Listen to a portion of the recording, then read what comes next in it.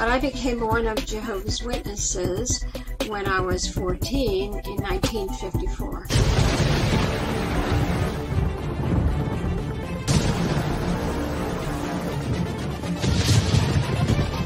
And in 1982, my husband and I were invited to the world headquarters of Jehovah's Witnesses.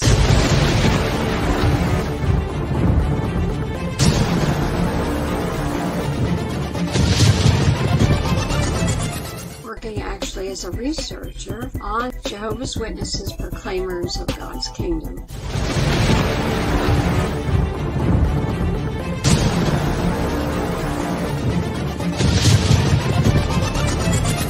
Leaving the group 43 years later in 1998 was not easy.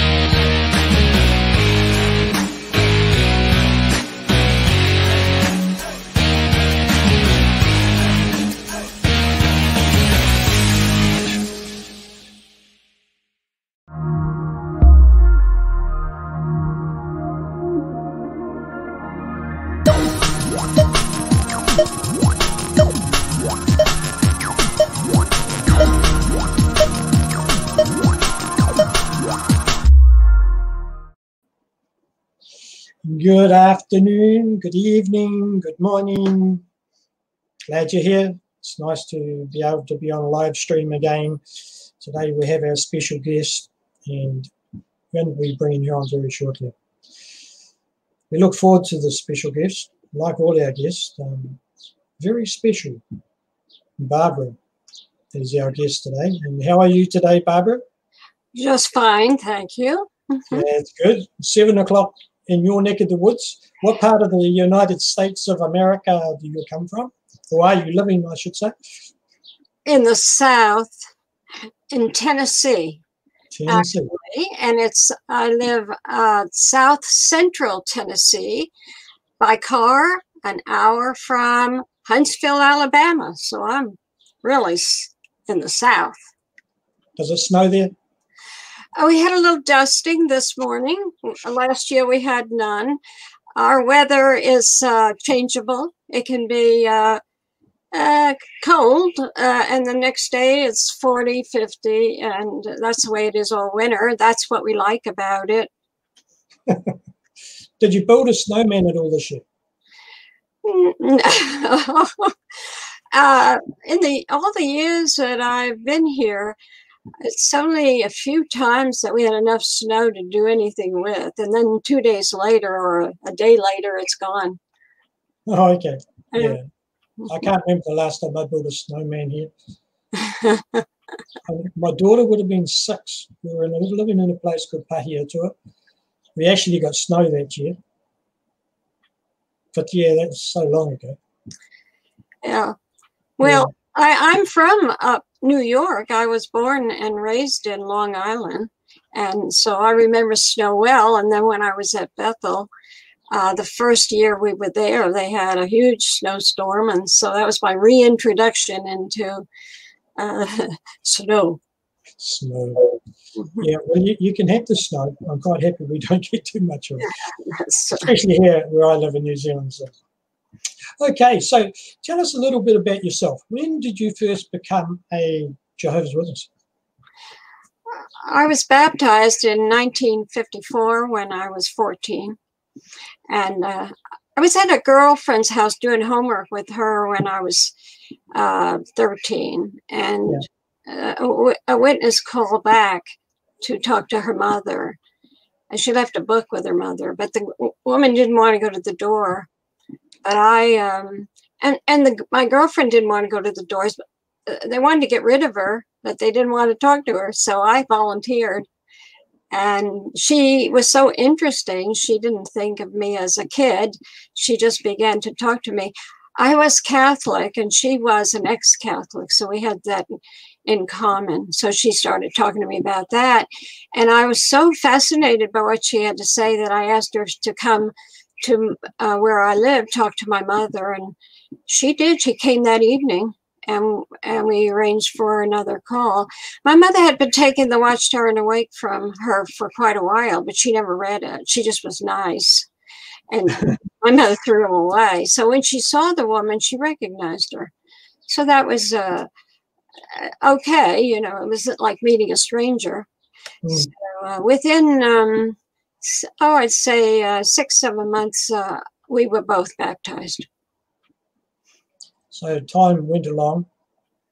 What were some of the things that you did before, because Joe's your husband, have I got that right? Joe, yes. Okay. So what were some of the things that led up to you meeting Joe and getting married? My parents moved to Miami in 1956.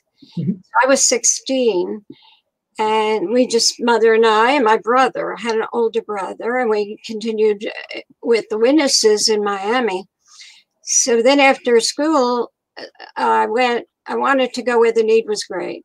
And so there were 2 other girls in Miami that also wanted to do that. So we asked for an assignment, and we were assigned to Mississippi, Columbus, Mississippi. There was a University of Alabama there. And we found it very difficult to find any work because the young people who were at college, they were working in all the part-time jobs. So we lasted about 3 months. It was a very small congregation over the border in Alabama. And so we couldn't stay because we couldn't make any money. And rather than go back to Miami, we had heard that they were looking for people to work at the headquarters just to volunteer in the rooming work because the 1958 convention was coming up. So we determined we had $50 between us. And so, so we went to my congregation that I had left. And I called someone I knew and agreed to put us up until we could find our own place. And that's what I did. And we, 2 of us worked at the headquarters. The other gal, she was a little older than we were, and she got herself a job right away full time. So it was very nice, very interesting at headquarters. And I was going back to my old congregation in Long Island that I had left 2 or 3 years before. We were really enjoying ourselves. And there was a woman who moved into the congregation from Dallas, Texas, the year that I was gone. So I didn't realize it, but she was matching me up with her son, or for her son. And she had a get-together at her house, and she asked us to come. And for some reason, it was about that time I began to suspect that she had a son. She never really talked about it, but the congregation didn't know her well. But there was just some things about this that I wondered about. And why would she, and she said she was having some Bethelites out to her house. And that was strange because here she just moved in. And how did she know Bethelites? So I put 2 and 2 together and asked around and found that she did have a son. So she was actually having dreams of putting me with her son, and we were going into circuit work and all that kind of things. And it was, so we went to the party, and there were a number of girls and guys. There were my husband.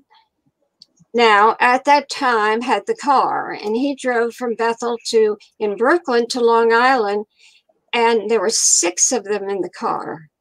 So there were about that many girls at the house, 3 of us and 3 more. So anyway, I was sitting near the entrance into the kitchen. We were in the living room sitting around talking, and I heard the back door. It was some spring, and she had the main door open, and I heard the screen door slam. And so next thing I heard was this gal saying to her son, "It's the blonde in the living room. It's the blonde." And he said, "Mother, you know I don't want to meet any blondes." He said, I have signed up for Bethel for 3 years, and I have another few years to go. And he said, "I'm not interested." Anyway, I came in the room. We danced back then. It wasn't anathema to dance, and we ballroom dance, actually. It was not unusual. And I studied with a woman before I left Long Island. I met her door to door, and she studied with me, and she was a ballroom teacher, ballroom dancing teacher. And so she taught me. And so when my husband now, he knew how to ballroom dance. His sister taught him when they lived in Dallas. So he asked the girls in the room, and he didn't want to talk to me because he knew what Mother said. So he asked each girl, they put on records. Those were the days we had records. So he put on a record. Somebody put a record. I had tango music on. And so he asked each girl if they tangoed, and they said no. And when he got to me, he said, "Do you tango?" And I said, "Yes." And so we danced. And that morning, I had purchased a new pair of shoes, and I had a buckle on each shoe in the front. And when he did the sidestep, overstep, his feet hit that buckle and broke my shoe. I mean, and so anyway, since that time, we've been tangoing ever since, and he's been buying all my shoes ever since. So just to make up for that buckle, eh? That's right. So anyway, he was at Bethel, and I would go in every day, weekdays, and I also worked part-time.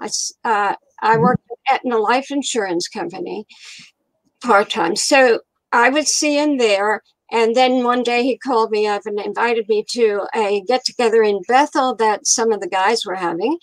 And so we 3 went, and that was the beginning. And then by the time the convention rolled around in 1958 at the Yankee Stadium in the Polo Grounds, we were engaged.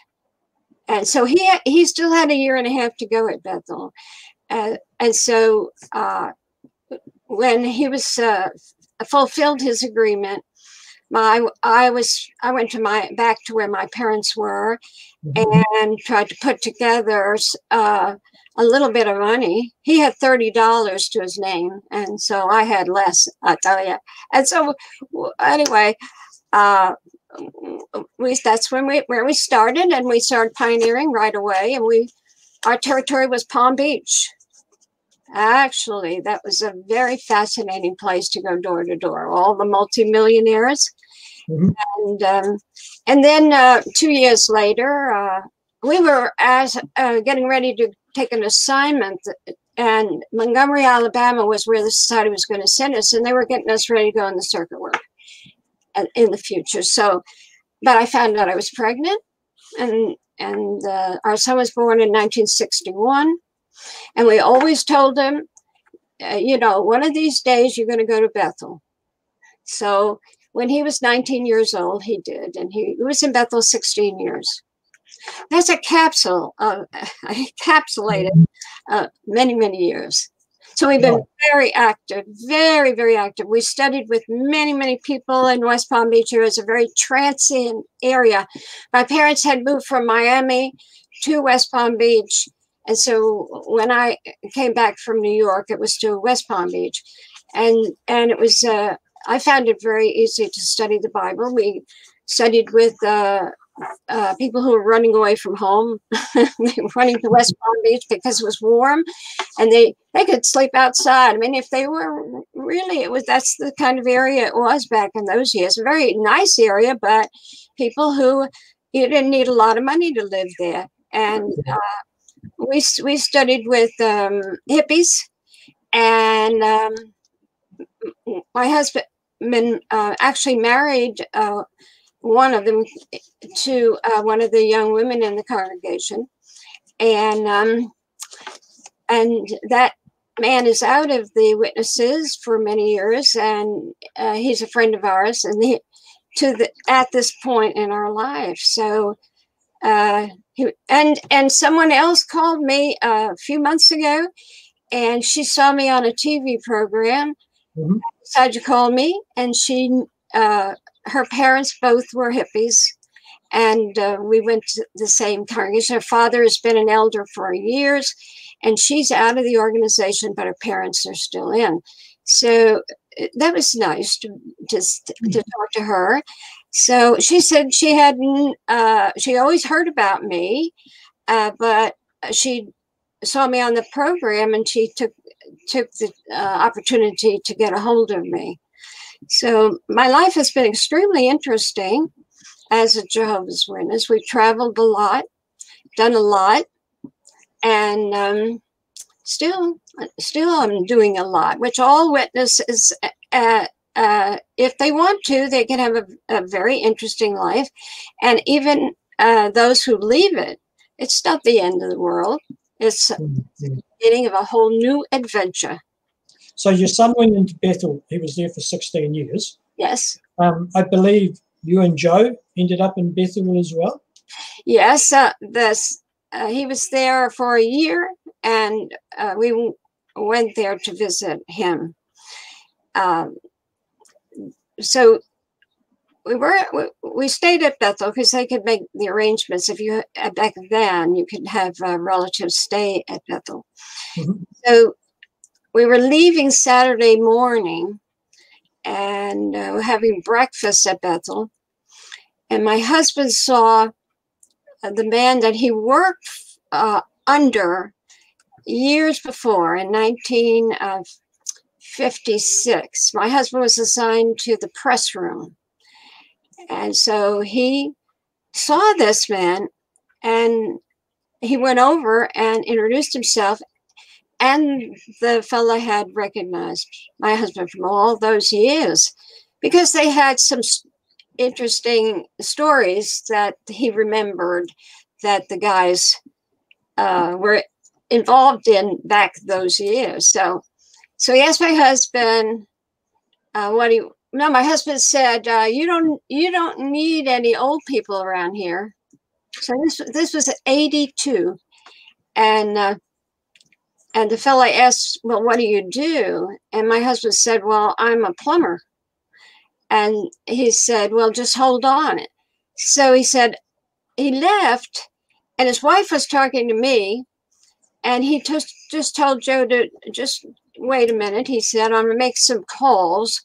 So he called the service department and asked about Joe's record as a JW, and he found out that Joe had pioneered for many years while we were married, and that he was, first of all, a congregation servant for years, and then elder for years.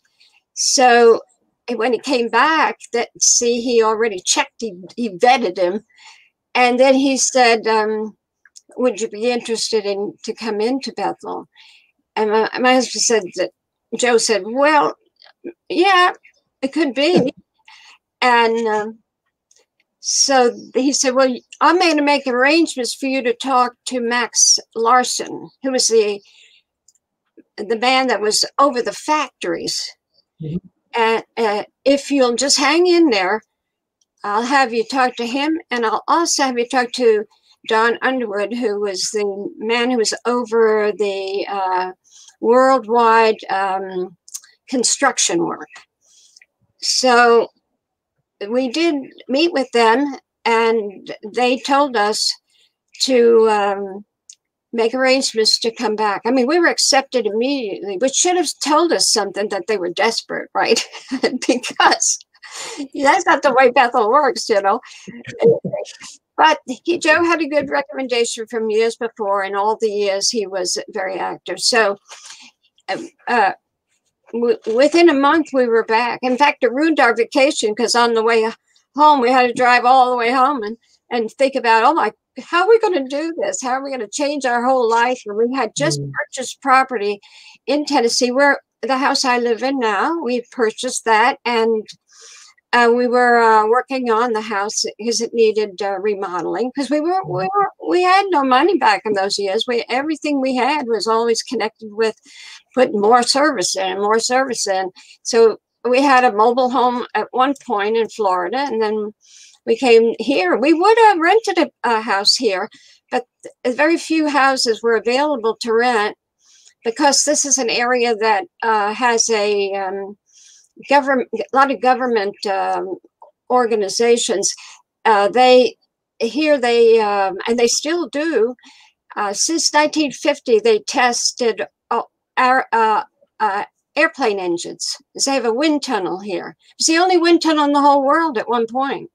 Oh, there. So you had engineers and extremely talented people who were here, and they'd come in from California, from Boeing, or from other areas where they were working on space stuff. And so they come in and rent a house. And so that's why there was so few places to rent.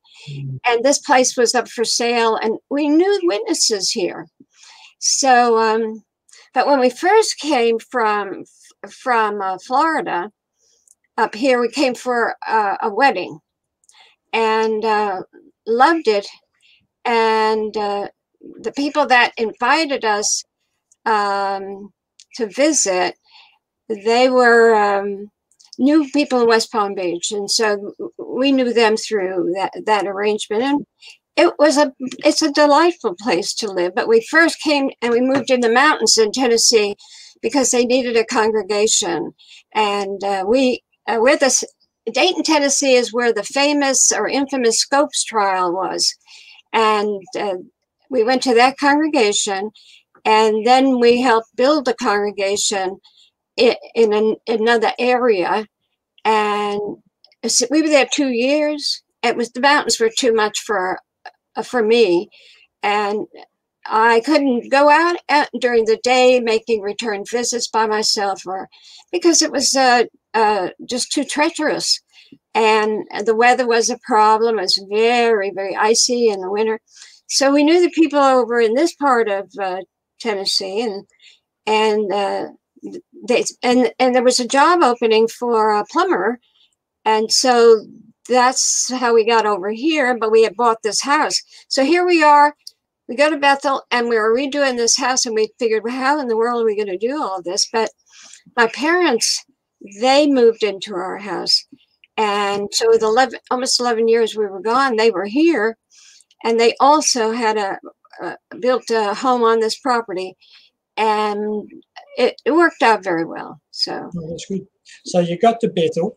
Your husband started doing plumbing. What were you doing? You were sitting there cooking. Well, yeah. No, I came into Bethel as excess baggage.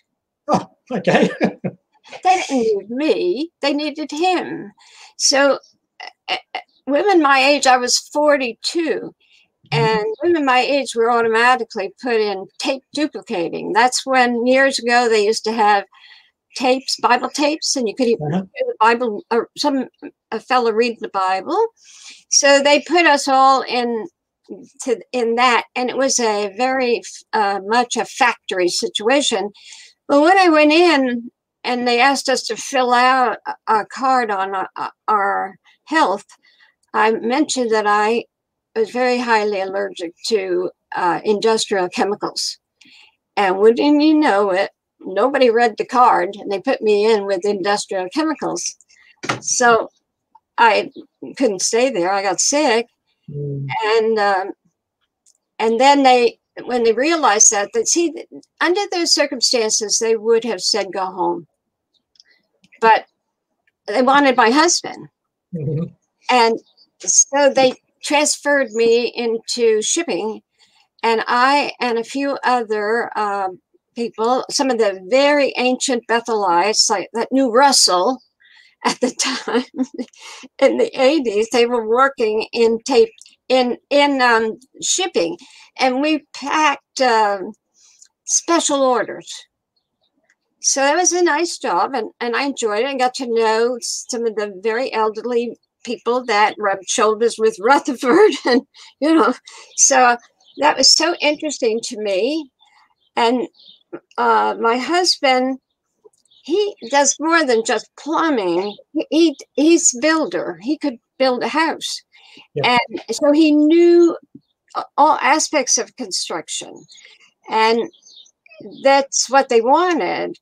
But they wanted him to train some of the young people to be plumbers too. And they wanted an older man. And they also were very happy that we had a son in Bethel. They wanted families, a few family people, because you had all three. I'm trying to think back. 3/4 of the Bethel family were young men brought in to work in the factories. Mm. So they needed leadership and help and training. And so Don Underwood, who was over the worldwide construction work, he had 5 children. They were all grown, but he was a family man, and they felt that would be a modifying force with the young men who tended to be a little bit screwy. First time they were away from home and they're in New York City. I mean, that was some adventure. They were getting themselves in hot water. So it was a very nice opportunity. And I was there in the that department for almost 6-7 months. I already had some knowledge of data entry, and my background was in accounting. So they moved me into, I knew, because of my background of accounting, I knew how to use the numbers on an adding machine without looking. Okay. Yep. And so what I was doing is putting in the literature orders from the congregations across the United States, and they all have numbers. Everything you've ever bought through the society has a number, not a name. And so they send it in, and I and about 9 other people, and there were 2 governing body wives in that department, and also somebody by the name of Arthur Worsley, who became a dear friend of ours, who worked at headquarters and in the circuit work for years. And he was quite old, and he was in that little department, and that's what he would check our work, and so would some of the other older folk. And so we would sit, and I found it very easy to just take these literature orders. I could talk to the people in the room and do my, let's see, because that's what you get used to doing. So I learned a lot from these people, their backgrounds. I worked with Lucille Henschel, that's Henschel's wife, and Brother Barr's wife, and I'm calling them by witness terms here. And some of the others that were very, Schroeder's wife, other men who were very influential at Bethel in the service department, their wives were there. So it was, their experiences were interesting, and so I really got to know peers rather than being, at Bethel they call you when you're a new boy, or, because it mostly men, a new girl. And we weren't. We had a history with my husband being there before, and he picked up when he comes into Bethel, and there are a number of men that worked with him in the press room years and years before. Our son is 20 then, and so like 22 years before, those handful of men, or 2 handfuls, are now running the organization. So he has a back room with him. The banker of Bethel was in the press room with my husband. I mean, it was a very nice experience. And being a New Yorker, for me, it was not intimidating to be in the city. It was very fine. And I can't, I mean, there were times where you had problems. It were 4,000 people in the complex that were at Bethel. 4,000. Wow. And so you had to learn how to get along with people. If you didn't know, you had to learn. And so because of the pioneering over the years, we got a room with a bathroom. If you hadn't pioneered, you got a room with a bathroom down the hall. Okay. so that's, the boys usually had the boys' floor, young men's floor. If they didn't ever pioneer, that's the way they lived. Our son did. You know, our son, when he went to Bethel 6 months later, a young man from this area who became quite active, he put in for Bethel and he became my son's roommate. So it was really nice. It was like the four of us, we went to the same congregation.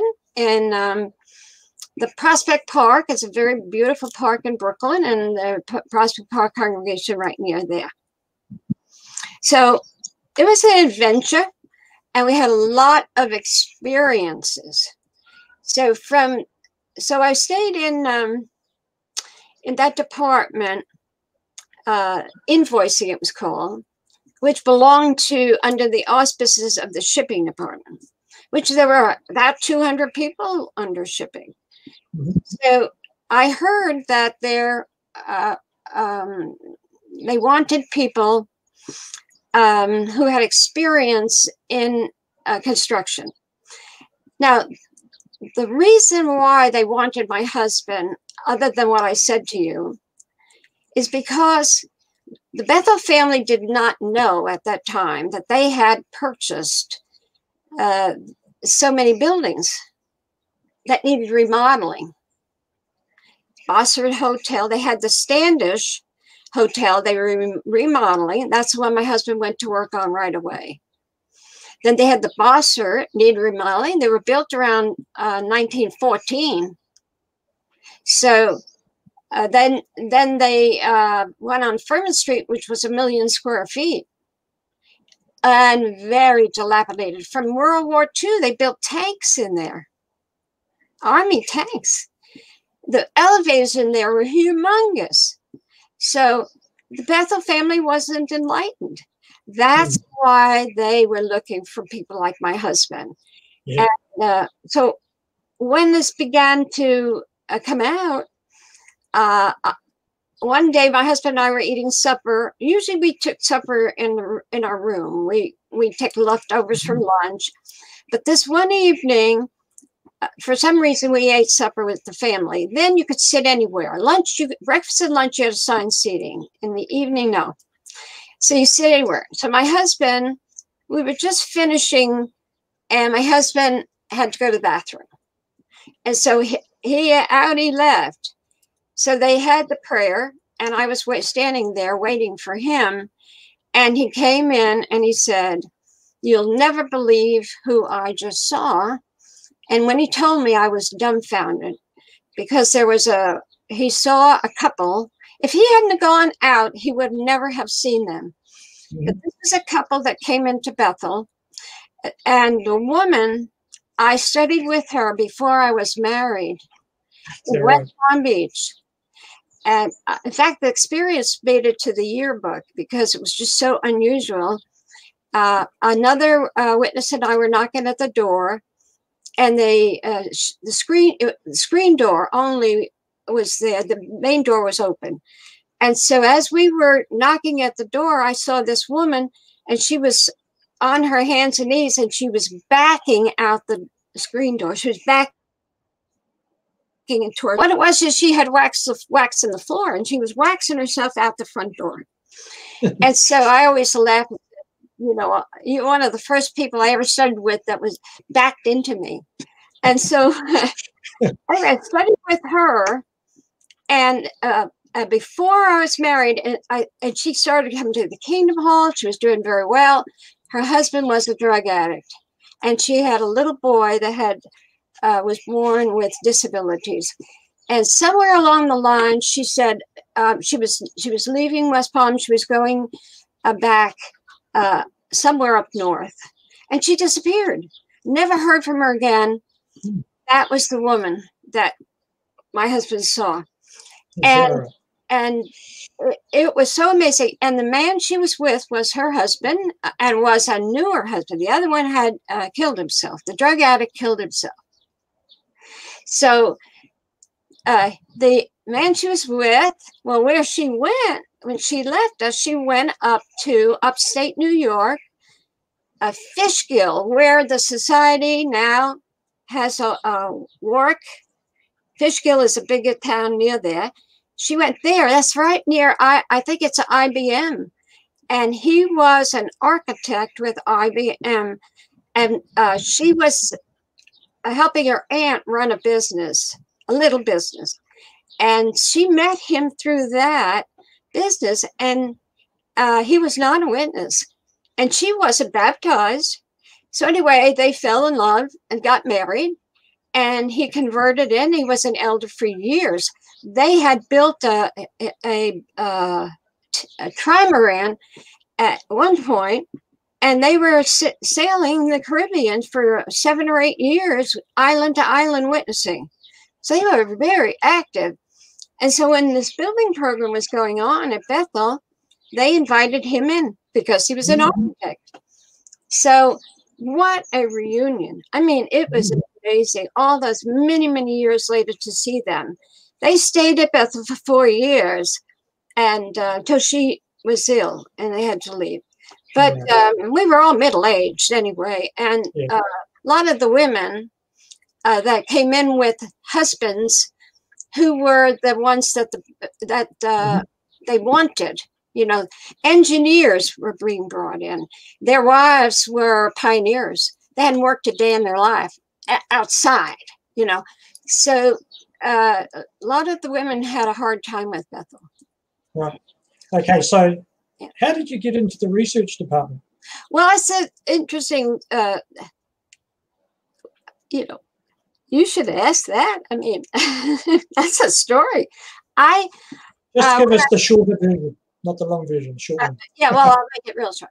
This is when I heard about the construction engineering department needed people with a background. I had a background in a construction. I worked at one point for a guy who was building a development. I was his accountant, and I did he had another type of business, and I was in that one too.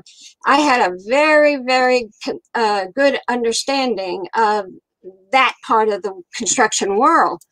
So the architect, the friend architect, he told me that they were interviewing people. So I put in for an interview. Could I come in as an interview? They don't interview people at Bethel, but they wanted professional people. So in this department, the department became 150 people. And so they took me right away, and I was there. I did research for them. I was like a secretary. Then I became an assistant, like administrative assistant to an architect there, because the other one had left with his wife. And so then I was doing research for them. I love research, always have. And these buildings were all in historical areas, and they had to be rebuilt or remodeled back to the way they originally looked. So they had to know what they looked like. So I would be in the libraries, and I would be at the Long Island Historical Society, seeing what information I could get on these ancient buildings and restoring them. So when the opportunity came that they were looking for a researcher for the writing department, I didn't know anything about it. But at one point in engineering, we were working on an environmental impact statement for a 30-story building. And what happened was that it was not zoning, the permits that we needed and everything faltered, and the city wouldn't give us approval. And so my area, I was in the architectural discipline area of engineering construction. We had nothing to do until we had another building to work on. So I went to the building overseer and I said, can you lend me out to another department? I am so bored. I got to do something. So he let me out for a month in the world's worst department. And so for all day long, 5 days a week, I used my right hand and I gave a number to every single wire that was in Bethel. I mean, it was awful. And the room was cold and the machinery in the room was noisy. And so I proved that I could take it, I think. And so when the opening came up for this researcher, I didn't know about it, neither did everybody else. But this man that I asked, do you have a job for me? He recommended me. And I asked him later on, I said, thank you very much for the recommendation. And why did you recommend me? And he said, well, you did it. I was a month in this other place. He said, you did fine there. He said, but I've been an overseer for 40 years doing this, putting people in a position. No one asked me for more work in 40 years. You were the first person to ask me for more work. That is a fluke. And so anyway, they interviewed me in writing. And I got the job because of my research stuff, and my researching for them was extraordinarily fun. I loved every moment of it. I love history, and I discovered things they never knew about their own organization. Oh. And I love people, but I'm not into people-oriented gossip stuff. I love researching history and people. Yeah. So it was a dream of a lifetime, to a fulfillment to something I've always wanted to do, and I actually have never stopped. No. Is that short? So you got to the stage in the Watchtower, among many things, that you were really known as a poster parent, you and your husband. Say that again. Oh, yes. Okay. Mm-hmm. So tell us the story about this, which is on the, I'm just trying to find the date. It was August sometime, wasn't it? Right. Uh-huh. Now, this is a letter that your son and daughter-in-law wrote about you and Joe. Mm-hmm. Is that right? Mm-hmm. Mm-hmm. Now, if you were to go onto Watchtower Library now, you would not be able to find this article because it's been removed. But if you've got the hard copy, then you would have that. So, Why did your son write this letter?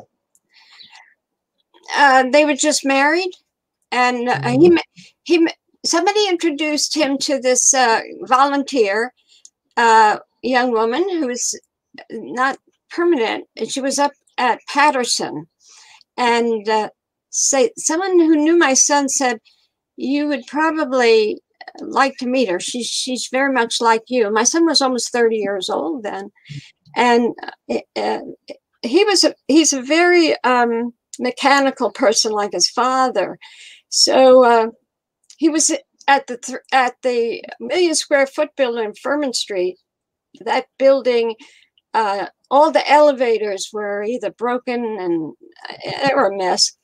And so he was in the press room, and he worked at the same place in the press room where his father did years before. It was a coincidence.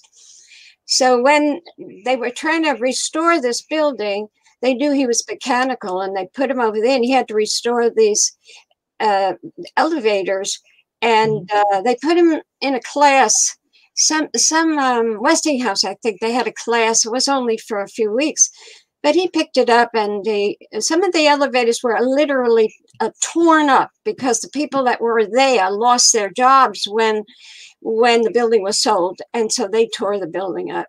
So he was very much into all of that, and really didn't want to get married. So, but by the time he was 30, I think he was interested. So he met her, and he it was 90. I think it was around 90. No, it's hard to remember sometime all of the 89. Yeah, 89, 90. And so he wrote a thank you card. They did to us.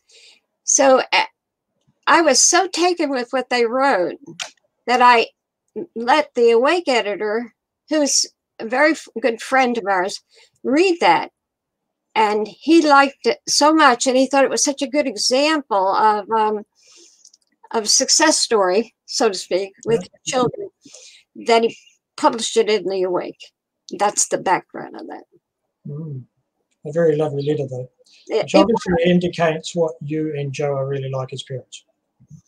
Well, we tried, but what we did was in truly inculcate Jehovah's Witnesses teaching into our son's mind from birth.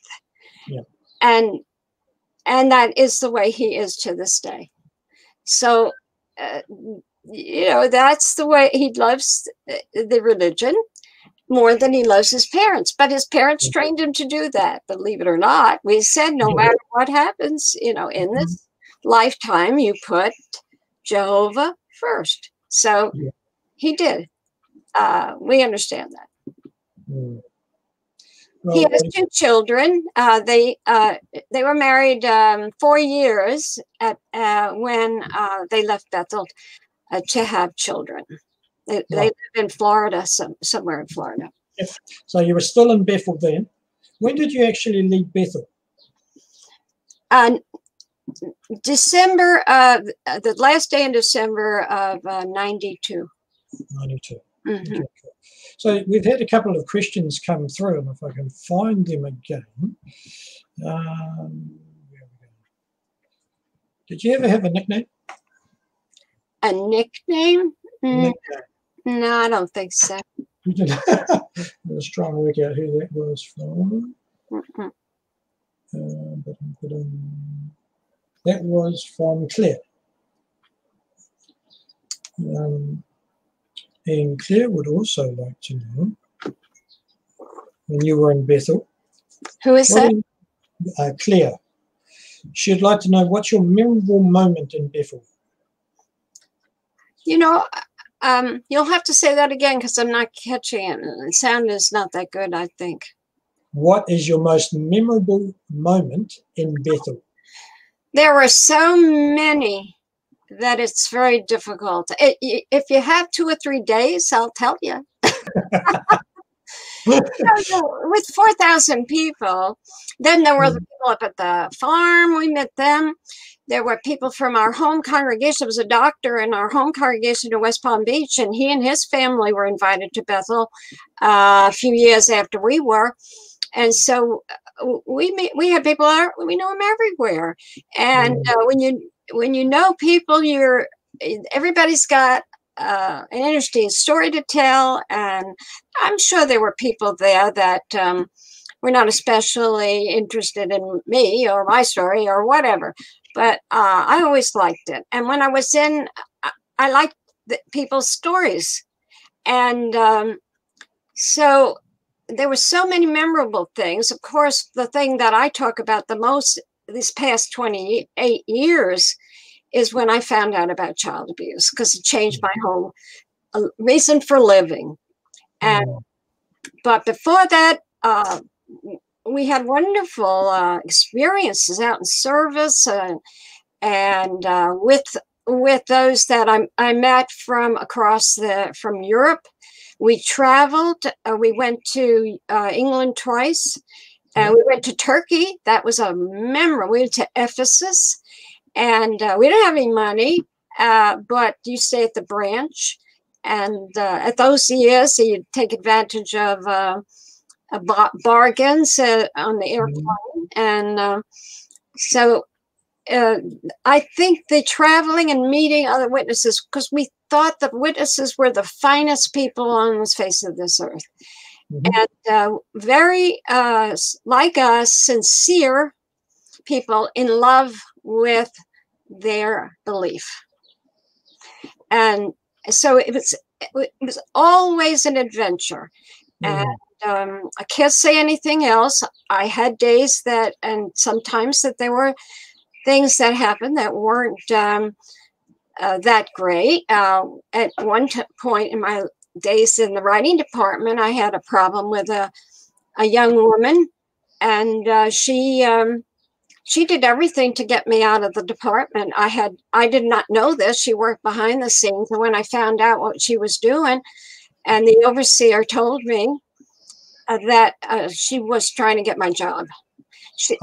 I have things in my office that were important to my research work at in engineering, writing, and they would disappear.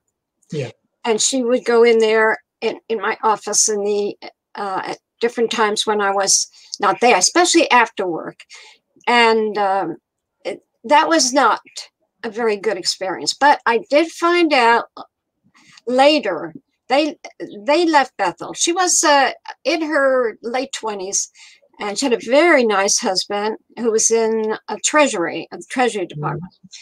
She had been called in from a job she had at Watchtower that she did very well. She's very, very pretty, and she made the cover, especially the back cover of the Awake, a lot, and maybe the Watchtower once in a while. So, so she was so good at her job when they were compiling and writing the Insight books, the 2 Insight books. They invited her in. They had 50 people they invited in from Bethel, not from outside, from within Bethel. They brought them in from the jobs they were doing. They worked for maybe a year on this book, and then they go back to where they were. So she was so good at her job that they kept her in writing, and she did many miscellaneous things. And so when she found, this is what I was told, when she found out that I was coming in for the research job, that was the problem. She wanted that job. And that's what the overseer told me. Now, our overseer at writing department, of course, the one who was over the whole writing department, art and graphics, was Lloyd Berry, governing body member. And his assistant was Jack Barr. But this was over my area, and what I was doing, he was writing and compiling the Proclaimers book, and that's Carl Adams. And the 3 Adams brothers from the late 40s, they were a fixture at Bethel and very intelligent. And so in fact, Don Adams was the president of the Watchtower Bottle Track, the corporation, for years.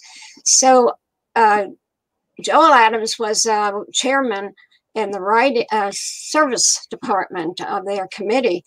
And Carl was, he was at Ray Fran, when Ray Fran was there, Carl was the manager of the writing department. So, so he was extraordinary man to work with, very intelligent. And so he told me the circumstances. He told me she wanted my job. And when everything, I found out everything. So that's not pleasant, but you know what? They were human, and I was human. And so I was in love with what the Bible said. I believed it with everything of my being. And I always thought this other stuff where people don't get along or there's issues, I call that people junk. And we would not be that way in the new world. But even though I got my feelings hurt once in a while, or there were issues, I could get over that. But I didn't ever dream I would get over their belief system. Yeah. So, but it was child abuse. That's the reason I left the organization, not because of their belief system. I idealized the belief system. And until I began to do research. Here's a researcher that never did research on something that my whole life was built on. Mm. But the question can't be answered like it was asked. Memorable when Joe and I and our son were part of family night. Every 6 months at Bethel, they had a family night. And it was on Wednesday night, Friday night, and Wednesday night, Friday night, Saturday night, or Saturday night and Sunday night. I can't remember. It was 3 nights. And the slot that we filled, I think was we were on it for those 3 nights because the family was so big they'd have to do it in shifts. So we gave our experience, but there was a 20-minute slot was always filled by ex-circuit overseers and their wives, or district overseers and their wives who were at Bethel. They invited Joe and I and Lance to take that slot, and we gave our experiences. I had the actual video of it because the man who was in communications that videotaped all of that, he gave it to me as a gift. I usually don't do that, but he gave it to me as a gift because he was a young man that loved to do historical research, and he did research on somebody who was involved with Russell, and nobody really knew much about this man. And this young guy, he did research. It actually came out in the George stores, and he came out with the article in the Awake. They put it in the Awake, but I was the one that recommended that that they look at his article, and they did, and they liked it so much that they published it. Well, when I was on that family night program, they always recorded everybody, but they don't give him something like that. And he did it because of what I did. So eventually that video made its way to my website, and it's still on my website, but my website's down because of technical problems that we have had, and it should be up at the end of this month, but it's there. And that was a night to remember, the 3 of us telling about our lives. My husband is quite humorous. He's a Johnny Carson type person. And our son is also humorous. And so we had a lot of laughs during that too. But the thing about this, why they were so interested in us, is we were an example, people, young men who would get married in the future. We were an example of a success story in this organization. And I'm now like chief enemy of this organization, but we were the success story. We brought into the organization over 80 people. And that was like, oh, how? But it was easy. It was the way we lived in West Palm Beach, and the kind of people we met door to door. It was easy. It's not like today, And so that was a very memorable experience. If I want to look at how I looked all those many years ago, I can just go on my website and normally look at this experience. So there's just too many. I think the most memorable of my whole life is when we were in the car pulling away from Bethel, coming back to Tennessee. I'll never forget that. It was with a sigh of relief. It was a sigh of relief. I knew all about the child abuse problems, and I couldn't stay there anymore. I couldn't cope with it. I couldn't believe what I knew to be so. And I also was assigned by the Awake editor to write on child abuse and put a package together of information to prove to the governing body that they had a serious problem internationally. And I did that. And I knew, because I knew these governing body members, some of them we associated with personally. We went places, did things.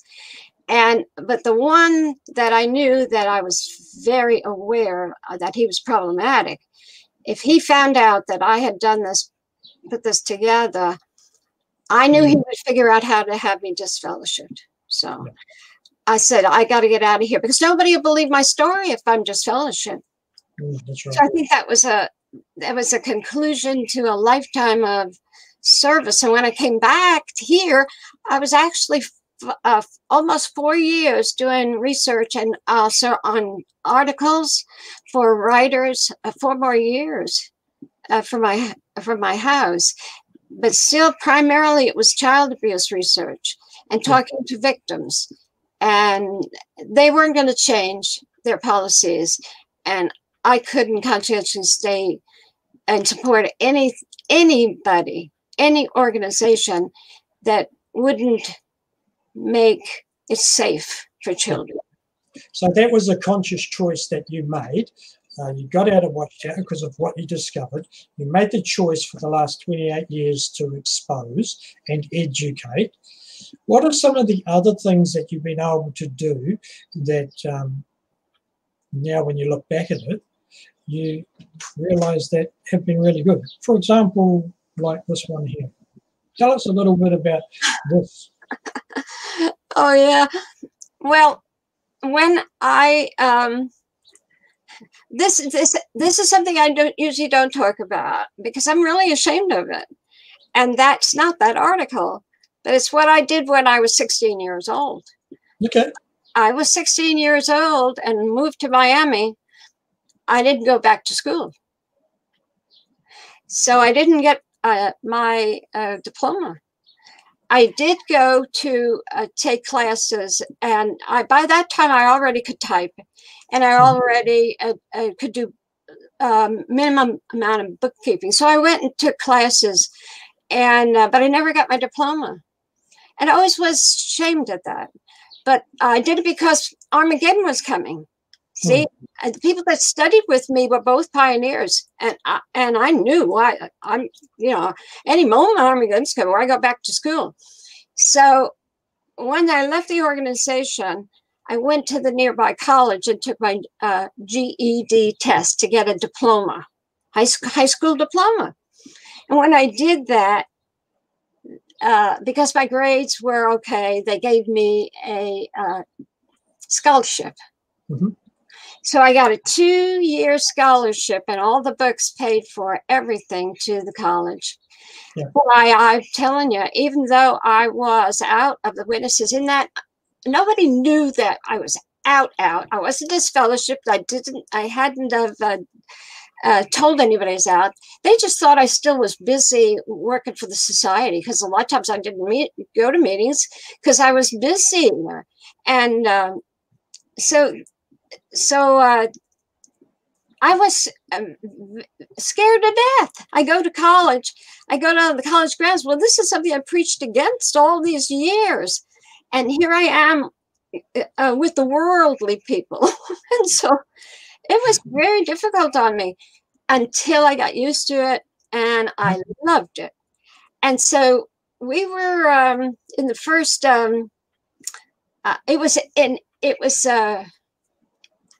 English 101.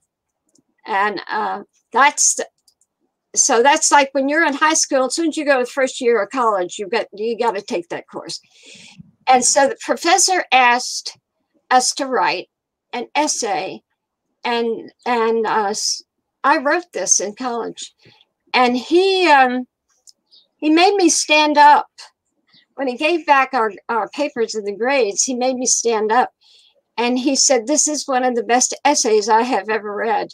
And he said, "Could I put it in my book?" Because he said, "I have a book I keep, and I use it for every new class." And, I give him an idea of how to write an essay. And so he wrote all over the paper, even what he thought of this. And I had to read it. Now, let me tell you, you might think I felt wonderful about this. No, all of those years I was a witness, I thought Jehovah was first. Everything about my life was Jehovah and the organization.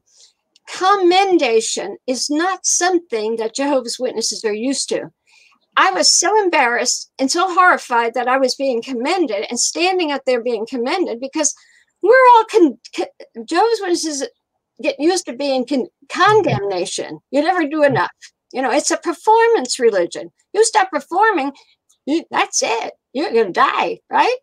So they're making a big deal out of this. And I had to learn to take a compliment because I didn't think I was worth anything. That's the problem with the witnesses. And it's a shame that we did it. We did it to our own studies. We did it.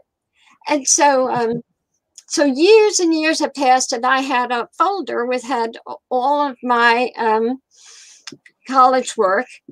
And in the newspaper, they had a new editor. We have a very fine newspaper here for, well, this is a town of 20,000, but have 2 towns plus the county. We have over 60,000 in this county. And they're engineers, and we have support, big support businesses for automobile plants, everything.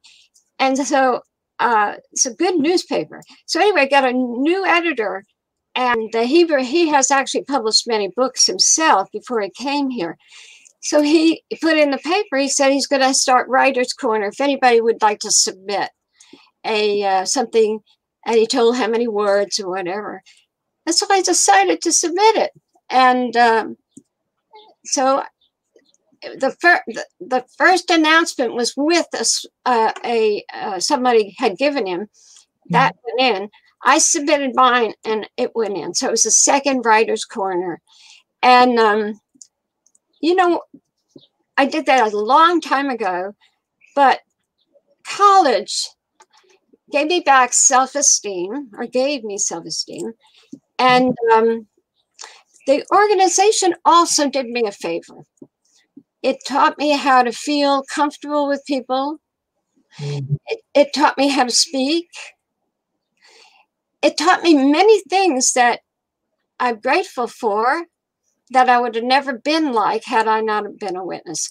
And I used those, and I built my skills on my past.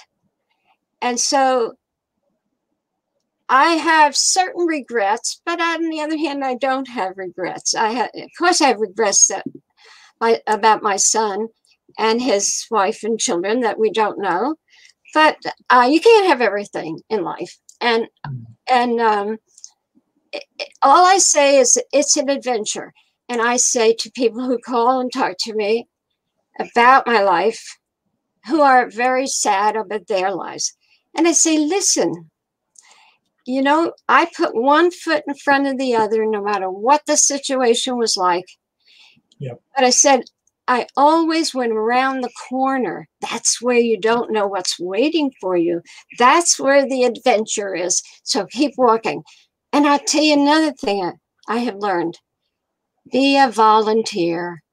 Jehovah's Witnesses, we volunteered. We volunteered everything. We did. Your whole waking and sleeping existence is about the way of life, Jehovah's Witnesses. But outside of that, there's a world of people taking care of others, helping others. And I want to tell you, there are adventures there. And I have done that too, and met wonderful people. Some of the best, most honest people are in volunteer organizations because they want to help others. And so I volunteered for the Red Cross, which the Watchtower is against, you know, it's a Red Cross.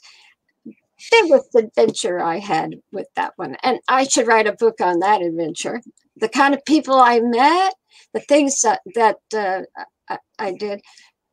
So you are what you are. You build on what you are. Yeah, we got regrets.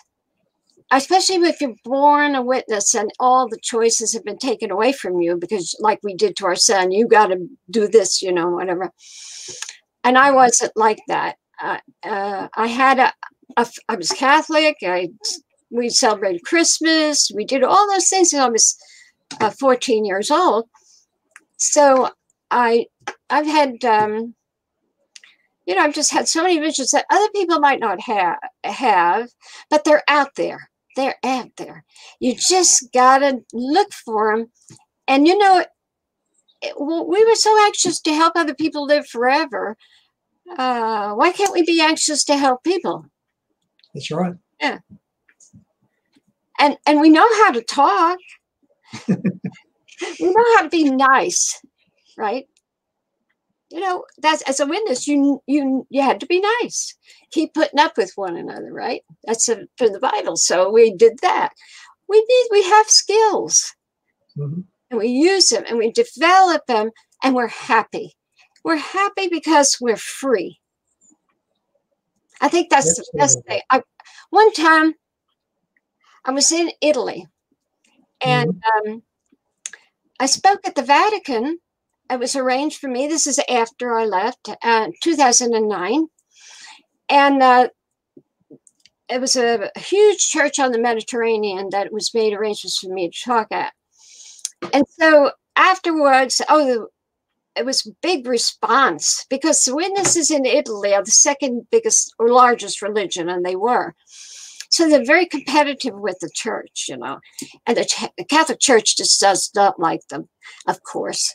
And so you don't know to the extent what the Catholic Church does to try to get rid of Jehovah's Witnesses. It's very interesting. So anyway, so I was speaking, and then I had a translator, ex-witness, 30 years an elder in Europe, who spoke he spoke 5 languages, so he would be an interpreter at conventions. So anyway, he was interpreting, and after it was over, people lined up to talk to me. Well, I didn't speak Italian. So there's a woman who tears were rolling out her eyes when she came up to me, and presumably it was her husband standing behind her, I don't know. But she said, and my interpreter said, she was just disfellowshipped. She's complained about something, and then apostasy. Okay. So I leaned over her shoulder and hugged her, and I said, I don't know anything about Italian. And I said, libertaire, something like that, libertaire. And so the interpreter, Robbie, he said a few more words. And what I was telling her was, don't cry. And I wiped her tears. And I said, you're free. And so he added some words. Well, 5 years ago, I got on my Facebook page, I got a message, and it was her. Nice. All these years, she wrote me. She said, thank you. She said, you were right. And she said, I took your advice. And she said, freedom is wonderful.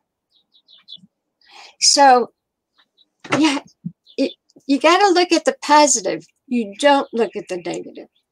And there's so much waiting for you. Right now, this COVID is a mess. And in the United States, we've got political problems that are a mess. But there's still things you can do. Absolutely. Yeah. So, you know, my experience is, let me tell you, it costs you about $3 to get on the subway, I think, or something in New York. I said, my experiences and $3 will get you on the subway. You know, I'm nobody. Absolutely. All I am is an information pusher longer. So and you're a great one. Oh, I know how to talk. And believe it or not, I don't talk all the time, because everything I know my husband already knows. So we're silent most of the time, except for the daily things of living. But I have a wealth of experience. And one of the major reasons that I've caused such a problem with the Watchtower is that they disfellowshipped the wrong person.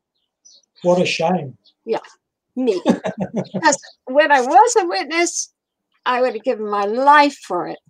And I ain't a witness, and I'll give my life the other way. Because that's my personality. That's all it is. It's a personality thing. And but I can share with others, and that there are givens in the world. you know, it's given. It is. Like what says in the Bible, that it's better to give than to receive. Now, I'm not pushing the Bible. These are givens of history. People have observed that, you know, so it works. And give of yourself, but you don't have to be a monk. No, definitely not. Well, Barbara, it's been so lovely to be able to chat with you today. Thank you. Just had a comment come in, and Claire would like to send you that message. You're right. But more importantly, Claire would like to tell you that. Thank you. I hope so. Let me tell you, could I add one little story? A little one. By all means, by all means. This is not a good story. It's a half good story, or a little good story. Okay. My mom was 91 when she died in 2006. She got to the point where she couldn't walk anymore. And then she had a blood disease. So in the hospital, when we took her to the hospital, she only lasted 5 days. So my mother was Polish, by the way, from Poland. And she came into this country was 15. That's what that story's about, that was put in the newspaper about my mom and dad. And so she had wisdom. She used to say to me, when I complained on anything, she'd say, it could be worse. You know, she never would say, yeah. It was always, it could be worse. So I never had any satisfaction. She said to me, you make your bed, you sleep in it. I said, you know, I heard that a million times growing up. Before she died, 2 or 3 years before she died, I said, what does that mean? She says, in Poland, we had nothing. And this is, she's born in 1915, so it's World War I. And she said, we had straw mats. That's our beds. And so she said, the straw, when you got up in the morning, was flat. And so you patted it, put air in it, everything. When you're so tired at night because of all the work, all the kids had to work, you didn't eat. So she said, you fell into bed. If you didn't fluff it all up, you'd hit the ground. That's what it means. It became part of my life. You make your bed, you sleep in it. You make bad mistakes. You're selfish. You're this. You're the one that suffers. You can't blame other people under certain circumstances. Now, and child abuse and all of that, another story. We're trying to making decisions, make good decisions. And so being positive is a great addition to life, yes. That is from your friend Karen, who's married to Roger. Karen, yes, she knows all my experiences. Lovely couple. One day I would like to meet Karen and Roger and you and Joe. Yes. Going well, that is. So just you've had all these adventures in your life. What would be one of the next adventures that you'd like to have? That's a good question, but I got to add that to the other one. Okay, sorry. Okay, but my mom, when she was dying, she said the doctor told her there was no solution. She's too old, and they would do a transplant of whatever. And so she said, that's okay. She had a very pretty accent because she came in this country at 15. Wasn't a very heavy Polish accent. And she said, that's okay. She said, I'm not useful anymore. And she said, that's why I will go to rest. She said, but I'm sorry that I won't be here to see what you're accomplishing, Barbara, but I'm not useful. The doctor was standing with me by the bed, and he was crying. Tears were running down his face. And she gave me my motto in life.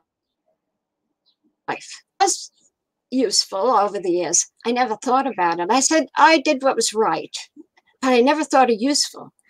So now I think of useful. So I think that's the best thing for all of us to have that kind of attitude like she had.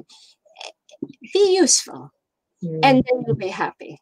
So I concluded that. Now, what was the other question? What would you like as an adventure, say in the next 12 months, what would your next adventure like to be? We analyzed this. Believe it or not, my husband does talk. You know, I might. Oh, does he? Oh, yeah, he's a clever. And so we talk. And with COVID, everything's changed. We don't go out. We stick to home. We have a lot to do here. And I have all my adventures with talking to attorneys, lawyers and people who call and helping out and being useful. So I'm busy. And as far as traveling, I don't know. I mean, before this, we would go to Florida, which is, it's like second home. And we'd love to go visit friends that we have in Puerto Rico who have a fabulous history. They were people that knew Ray Franz and were just fellowship with the Franzes. And, Ray Franz, way back when. And I'd love to go see them. But we don't have any longing to go. We have people who say, come visit us and stay with us, whatever. I started a book years and years ago on the Russells. Mm-hmm. That's why I didn't continue college.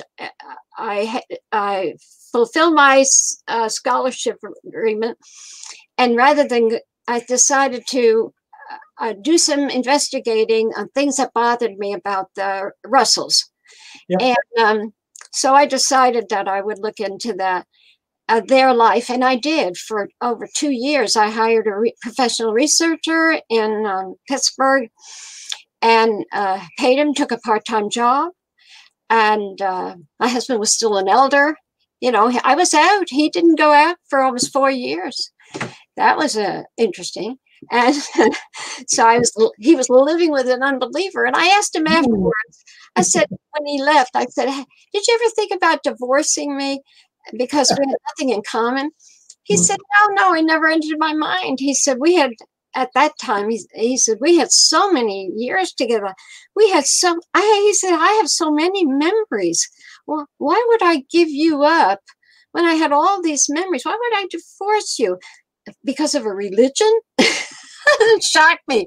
But see, he was already out. He had been reading everything. After he got out, he started reading, and he left over how they treated me. But he was also talking to me the last year. And if I was to tell you, you'll laugh, but I'll tell you anyway. I said to him, because I didn't know the last year that he was in, that he really was out in his heart. He did not tell me. Yep. And he was just watching and listening. See, he's the one who came home from the meeting as an elder and said, oh, the elders want to meet with you, at Friday at 4 o'clock. He was and he was listening to all the stuff, and he would see the lies, and he would defend different issues, So he said, I said, well, how could you be a year out and me not knowing, in your heart? So I said, now listen, I hope I don't stumble anybody. But he said, well, you don't know this, but he said, there were people that were talking about you, and people who were, I thought, make trouble for you and so forth. He said, I was covering your ass. Well, do you know what he meant? Internationally, you know what that means. He was protecting me. And my husband does not curse, never. In fact, he forbid me to say even jackass all the years I was married. So I thought, boy, you have really come down. We both have, we love life, and we both love to laugh, and we have similar interests. And so I think if I could get another 10 years and finish my book, even though I know in 10 years, Nobody's even going to think about Jehovah's Witnesses, because without the house-to-house work, you got a 10-year-old kid today. Yeah. 10 years, they never heard of them because there's no Jehovah's Witness calling at the door, and they're not going to go back to that. If you think that they are, I don't think so. But you'll see. If I'm wrong, I'm wrong. But I don't think so, because I have some, I hear things. Okay. So this isn't going to be I said this 5 years ago. I put it in print. It's an e-religion, electronic religion. It is. And they're going to stay electronic religion because they're selling too many lawsuits every day because of liability, because of elders, and because of hands-on control, right? And that can lead to liability. And that's extraordinary what they got themselves into, because they got too much into people's private life. And they told them what to do. They made the decisions on what to do in crime, how to handle crime. Yeah. And they was wrong decisions. Do I think that they were evil? Maybe some. I think Jairus was evil, governing body member. But I think most of them are stupid, just stupid. And they don't listen. And they're stupid because of arrogance over belief. And I'm not saying belief is wrong. There are two things that we have always been taught here in the United States. If you don't want to get into a fight with people, don't discuss religion or politics. Same as New Zealand. Okay. Why? Religion and politics are both beliefs. Belief. Who you vote for, your belief. Religion, belief. People killed for belief, and makes you arrogant. And so, consequently, this group from the very beginning have increased in were the God's people and so forth. And they had all the reasons to cover up abuse, which people do. 91% of people do not report child abuse everywhere. They don't, because they don't want to bring disgrace on the family. The same as what Watchtower didn't want to bring disgrace. The Boy Scouts in America didn't want to bring disgrace, right? They don't want to bring disgrace and talk about the problem with child abuse. If they do something first, then they wouldn't be disgraced. They'd be heralded as wonderful people. Turn them over to the authorities. That's not a disgrace. Pedophiles try to get in everywhere. They're the smarties. They know how to do it. Then you catch them, and then they don't molest the second child. But if you don't turn them over, they keep on going. Watchtower made a terrible error in that arrogance of, oh, we don't want to bring reproach on Jehovah's organization. What foolishness. They brought such reproach on their organization, they had to turn it into an e-religion. And nobody cares about them. Nobody. The fastest growing religion in the world in the 80s and early 90s is the fastest decreasing religion in all the world. So, well, thank you very much, Barbara. We certainly have appreciated your time. You're very welcome. I enjoyed it. I don't talk about my past too much, and so it was nice to do it. If you can stand listening, learn. It was really great. All right. Really great. Just one more message, if you can, please. Pass on to Joe this message. Yeah, all right. I will give your love to Joe. He is an amazing man because he stayed married to me. If I tell you how long we're married, you'll know that I am really, really up in age. But I got to tell you, I married at 3. Okay. I dated an older man at 3. He was 5. Okay. Ooh. Married shortly thereafter, and you know what? It was very romantic and wonderful to date an older man. This is a joke now. This is my joke I tell everybody over the years. But I said, you know what? Now it's a drag. We are married 61 years in last November. Nice. And it is just sad that that we don't have our son.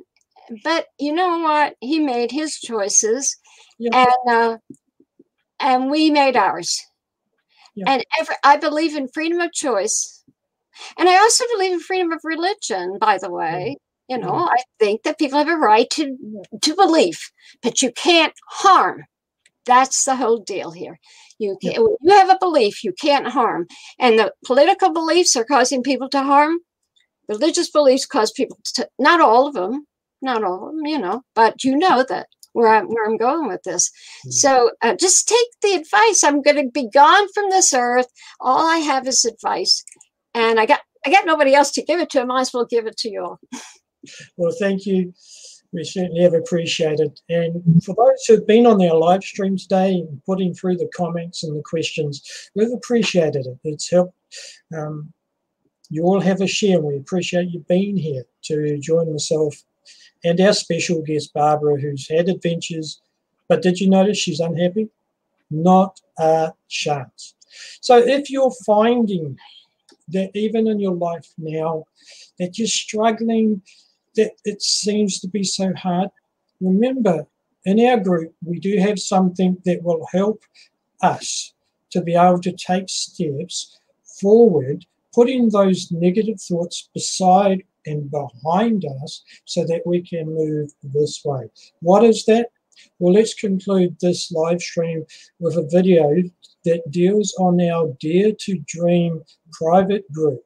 If you really, really need the help, we have some amazing life coaches and therapists there that are willing to be at your side and support you. Thanks once again for being here. We look forward to seeing you on the next one. Thanks for coming and keep safe. Thank you. Life after Jehovah's Witnesses. What are we going to do? What can you do? Is it really possible that you can dare to dream? How can we do that? Regardless of who you are, each one of us who has left a high control group will go through the stages that all survivors go through. Some move through a little faster than others.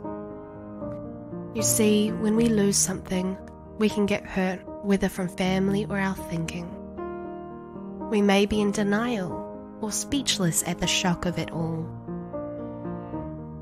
What is it all about when we get numb? It may be a roller coaster of emotion when you least expect it. We might search through our life and get angry at what's happened, or feel afraid when things happen in the world because we were taught to think that way. And as we go down this journey, we may get lonely. We might panic about things that they've taught us for so many years, and then when we finally do something for ourselves, we feel guilty. Through this journey of highs and lows, we need to make some adjustments. Yes, we might get depressed, we might get upset, we might feel that we don't fit in anywhere. The new relationships that we have, whether romantic or in everyday life, shows us the strength that was there all along. The patterns that we formed in our lives are now gone. We have the power within. We are free to create new patterns that give us hope, gives us a chance to finally help ourselves, to move on, to enjoy the freedom we now have and live the life we deserve. Will you dare to dream? But the question remains, how? You have the freedom. You can have a guilt-free life. It's all there for you to have. So you can dare to dream. Life holds special magic for those who dare to dream.